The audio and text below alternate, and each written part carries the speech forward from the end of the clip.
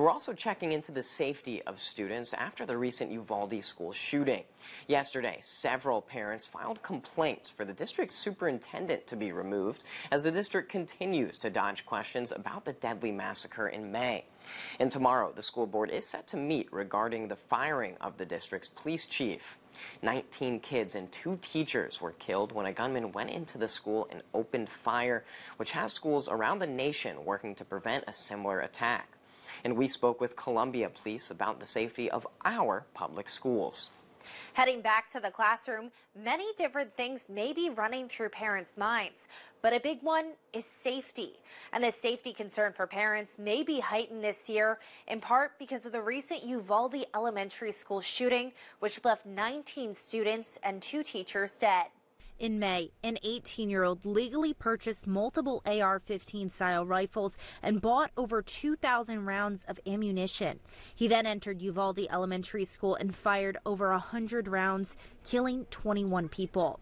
I don't know what else there is besides kids being slaughtered inside a classroom that could be more severe than that in our world. In the 77-page Uvalde report by the Texas House of Representatives Investigative Committee, the report outlined multiple failings of school door locks, school safety notifications, and even law enforcement. And I think the most shocking thing to all of us was that at one point there were so many police officers of so many different ranks and so many different organizations standing in that hallway, and nobody just said, I don't care what this person's saying, I'm going to go in and I'm going to do the right thing.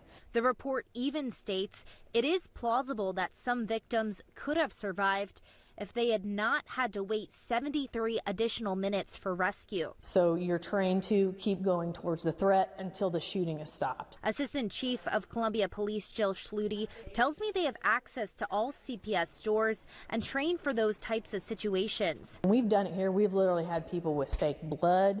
We've had students screaming. We've had tons of people coming out of the building yelling at us and telling us different things. That's time consuming, and it takes a lot of people and a lot of time. As an added security measure, Schluty says Battle High School currently has 2 school resource officers. What I would consider the Super Bowl for an SRO is that a kid there knows that another kid is going to do something in that school, and we want someone there to feel comfortable enough to tell that SRO. Due to budget restraints and the pandemic, CPS hadn't had SROs since 2020. But back in March, Columbia City Council voted to put school resource officers back into Columbia Public Schools. Schluty said one of the most common things they get notified about in schools is that someone hears about or sees someone with a gun. You know, I think it's really important that parents have conversations with their kids. You know, it's also important to have conversations now about what happens if you're out in public and something like this happens. Schluty says in a lot of situations, people freeze, and that's the worst thing that you can do. Kids, obviously, a lot of ages, fighting is not an option, but a lot of them can run really fast. And so having these conversations, and unfortunately, it's like a lot of things in life now, we don't want to talk about them because they're scary and they're not fun. In the measure passed by Columbia City Council back in March, the plan was to eventually put an additional SRO in both Hickman High School and Rockbridge High School. Assistant Chief Schluty tells me that the tentative plan is for those additional SROs to start this January. Megan Drakis, ABC 17 News.